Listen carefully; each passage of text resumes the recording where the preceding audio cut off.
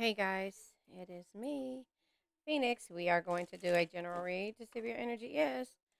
Please do me a favor, like, share, subscribe, hit the bell notification to be notified when I post a new video. Remember, red hearts if you made it through, purple hearts if it resonates, green hearts if you're working on it, yellow hearts you rock with me, got my six. I mean, have my back because I have yours. And there you have it. There is some type of intense things going on, and it says rekindling. So maybe you guys are rekindling an intense, you and your person, or you and some situationship are rekindling a relationship that you had one point let go. Or the intense the intense relationship that you tried to rekindle is time to let go. I don't know. Take what resonates. Honor is here. Maybe you need to honor yourself. It says honor your loved one, and you will notice your relationship become stronger. So maybe in the process of rekindling this relationship, it was very intense, and you had to let go. Either letting go of the past, moving forward. Rekindling says every relationship has magical moments that can be rekindled. So this is something that you probably contemplated doing, but at some point, it says sometimes it's best to let go and let the universe work things out in divine timing. So it's very intense, and maybe it was because you came back and tried to rekindle things, but it didn't work out. So it's telling you to honor your loved one, and you will notice the relationship becomes stronger. Or maybe you need to let go of some situation when it comes to this relationship.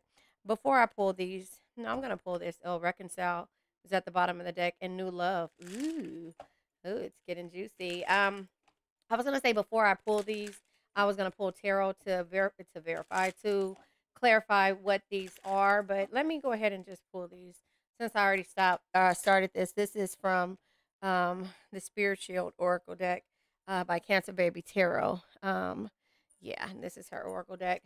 Yeah, I got it on my desk now. Peace. Yeah, all you want is peace in a situation, and so therefore, when it came to the intenseness of it, you had to really think about it. Yeah. So yeah, metal or electronic, new phone, computer, peace, healing inner child wounds, ascension, yoga, meditation, starting spiritual journey, um, spiritual gifts, grounding, higher education. So yeah, did you see that move? I've moved this before I started recording, and so I really want my stuff to show.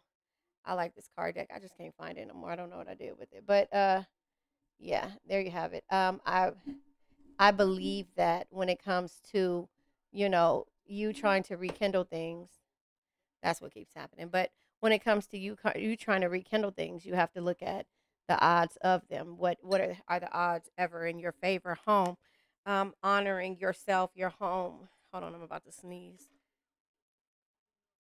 Okay, sorry about that. But yeah, so I just believe that when it came to the home and the energies of it says, oh, I didn't read intensity. The intensity of a true soul connection includes great highs and lows. So, there was twin flame type energy that was here, but you have to understand and honor your home. You have to honor your peace, your spiritual. That even when it comes to things that are damaging, that it says protected devices. This could be in regards to what you're watching on TV. It could be something as simple as that, but it could have been somebody giving you bad advice, telling you to leave certain situations alone, or steering you in the wrong direction. It says, but here's the thing: somebody that was two faced or whatever and didn't want to see you happy, and you knew that there were things in this connection that that may have the potential, but sometimes potential isn't enough.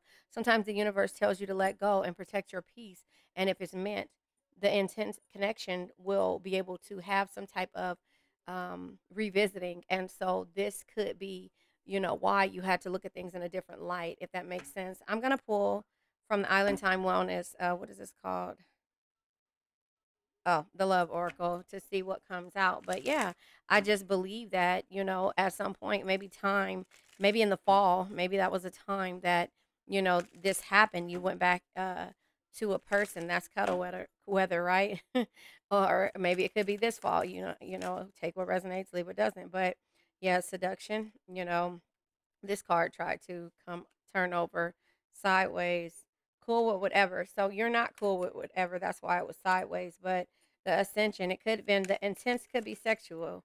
It could be sexual, could be, when it comes to what a catch. Yeah, this person, again, somebody who really caught your eye, who, twin flame type energy, and at the, yeah, proposal. So maybe it is going to be a rekindling. It says get proposed to, surprise gift, something that is proposed, things moving into the next level. So this could be where you had to let go, let it go, let it flow, and also realize the intention, and just play, and just to reflect back on what was really causing you to have issues in the situation, to begin the situation in the first place, or to walk away from the situation, or to learn to let go of things that have happened in the past because of the strong connection that you had with the person. Does that make sense?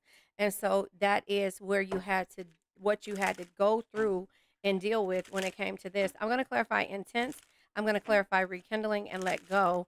But there is some type of proposal. And again, matters of the home. You had to protect your peace. I thought a card turned over, but maybe it didn't. But there was some type of proposal that is going to happen, or is going to happen, and maybe it'll be in the fall, maybe the time apart, or maybe if you have visited that. Yeah, when it comes to the Four of Wands, yeah, the intense connection is realizing that you guys are great together. You have to figure out what it is. I listened to something on Instagram. It was, oh, I listened to it. It was on the guy who is the fixer. I can't think of his name, but I looked at it and I think I screenshotted it. I'm gonna read it to you, but let me see if I can find it. It was basically about, hold on. It was about uh chasing. It says the life of a race car driver. Hold on, I'm gonna read it to you. It says let's start at the end, or rather, a new beginning. Yeah, I like that better. That mindset allows us both to have a perfect balance of light and dark. Always, wait, sorry. Always always a struggle. In order for your and my relationship to work, we're both requiring maximum transparency. It says, I'll bare my soul, but only if you do the same. And it says, and how will I know if you do or not? You will know at the end of this story, for it's really about both of us. So is it the driver in the car? But this could be looked at in any perspective. It could be in business, it could be in life, it could be in relationships, it could be in trusting, and it could be not knowing where the end is going to be. But it can be realizing that it takes two to tango. That's kind of how I've seen it, because a car can't be driven without the race car driver, but the race car driver has to trust the car, and the car has to be able to allow the race. You know what I mean? I'm not, like the car can't think, but it comes with trust, and knowing and trusting the car that it can go the maximum speed. But that is in any relationship, you know what I mean? And so rekindling, is it something that we can work out when it comes to Ace of Swords, motivated beginning? So to rekindle, to have a new beginning, but to also realize what you guys were in the past, and what could happen, or what the potential you saw in the beginning, and also where you got off kilter. You realize this person was a catch. You were down for whatever, but you're unsure about this now. But the seduction and the intensity that you guys had in the relationship is why, you could have got bad advice from somebody that was meddling, or not wanting to see you happy. Or this person could have got bad advice in the way that they were raised, because this could be why there's a husband, there's a man holding a child. It could be something that it was learned. But the Four of Wands is grateful togetherness, because if it was in the reverse, it says alone in a crowd. So this could be what you've learned from being separated. So letting go. Let's go. Oh, letting go comes with, yep, building a foundation and hidden deceit. Yes, you have to let go of building of the hidden deceit in order to build a foundation with anyone, or even with yourself. So bottom of the deck is Eight of Swords. Yeah, self doubt. So the proposal is coming, whether from, remember the other cards said a new person, or, the thing is, it's coming, but you have to get out of that self doubt, because if you get proposed to in the fall and you're not mentally, physically, or spiritually ready, healing inner child. Oh, I forgot about that. It says inner child, healing inner child, shadow work, closure, surrender to the divine, and ending cycles. And then also a meddler, somebody giving you bad advice, or learning from childhood wounds. I didn't even put those two and two together. But at some point, you were cool with whatever until you weren't, and you realize that this person has always been a catch and will always be a catch, and that the attraction and the intensity of this situation of your connection is real enough to where you're able to rekindle and to let go of the past in order to build a foundation through a Pentacles energy to work together. This is books here, a little girl stepping up with the book. So it takes for you to meditate, to have some type of go on a spiritual journey. And with that being said, we're gonna pull from my spiritual journey deck, not mine's, but Lightworker Tarot and Oracle's spiritual journey deck, because again, it causes, when your home is being shaken up and you have self-doubt, and also you're not honoring yourself, but or the relationship or each other, then it causes steps and levels. So the ascension starts from the beginning. You have to start over, right? So even though it's intense, you're not sure if you're going to rekindle, but you have to let go either the energy or you have to let go of the relationship, period, at a whole. And then you have to, go on a spiritual journey to heal inner you and to pray, whatever, however you want to do it, and realize that electronics, you going on social media, you comparing things, could give you bad advice, or it could make, or it could be people, you know showing you stuff from social media, or you having connections with people that are meddling and don't want to see you happy. So in the fall, maybe you made a decision to to really realize, is this just a sexual thing? Is it that I was cool with whatever, I didn't set any boundaries, and that this person was a catch? They knew that, but a lot of this stuff caused you to overthink. Unsure energy of the spiritual journey, healing light. It says, imagine yourself surrounding by an amber light. It, hold on. Enveloping, I don't know how to say that, you in love, compassion, and protection. Let all unwanted thoughts and circumstances melt away. See, and that's what I mean right here by letting go. You, why do I can't envelop? Enveloping? No, envelop. I don't know. I'm that's gonna drive me crazy. I gotta listen to how to sound that out. But imagine you are, looking at things and learning to let everything go. And that's gonna cause you growth. But you're being unsure on what to do and how to do it. So again, the energy, spend time in nature. Yeah. So the energy that's around you is not the right energy, or that this person has been through in order for a new life. Yeah, exactly. So it's like spend time alone, spend time in nature. So now you're letting go of every type of connection and you're on a spiritual journey. You're walking in the park, you're walking in the dirt, you're doing all this stuff alone. You're setting a higher standard for yourself. You're improving your house, you're cleaning up, getting decluttered, you're going after your dreams, and you're liberating yourself and breaking the cycles of what it is. It says break the chains of addiction, restriction, other impediments impediments. It says it begins with freedom of choice. So you have to be able to choose what's best for you. Does that make sense? You have to be able to choose what's best for you. And with that being said, let's ask ourselves a question. This is your ask yourself that to see what's going on, because again, four cups. Yeah. The four cups is reaching a plateau. It's like bored. I'm done with being mundane. It says what offer or opportunity is being presented to you that you not may not be recognizing. So again, this could be a proposal, but it could be you in self-doubt, or it could be you having a new life. But it's going to take for you to see and recognize your insecurities, and also, building a new foundation. But you have to be liberated in order to do that. All of the cards fly out like that. Two of Wands is at the bottom of the deck. Are you prepared to make a decision that may change the course of your life? That's the new life. So that have the cards come out the way they're supposed to. But the Ten of Cups is here. So the Four Cups came out kind of unsure, but here it is when it comes to what it is that you have going on, or the questions you have to ask yourself. Are you going to be bitter about this situation? Are you going to be angry about the situation? Or are you realizing that you're disconnected from this, or and you reach this plateau and you're bored? Or, yeah, Are you optimistic about the situation? Are you really ready to revisit the intensity of this by you starting over? And the Page of Cups energy, what situation in your life is bringing out some type of opportunity? Again, you have to ask yourself. Three of Pentacles comes out twice. 3 years it took for you to build a foundation for yourself. Each pentacle is equivalent to a year, so you're liberated and you're setting yourself free. But it took you 3 years to get to this point of when you're ready to revisit certain situations that you walked on from or you moved on from. And so the 3 years, this could be 6 years. It says, who in your life is asking you to be open to cooperation? So this could be the marriage in the fall. This could be you doing and changing and just even thinking about rekindling. Six of Pentacles, you've given to the situation. Six of Pentacles is given to the situation wholeheartedly without expecting to receive the same yourself.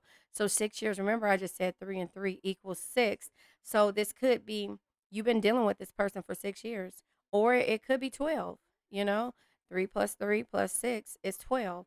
But the thing is that being optimistic about this situation, what situation in your life do you feel is secretly being hidden from you?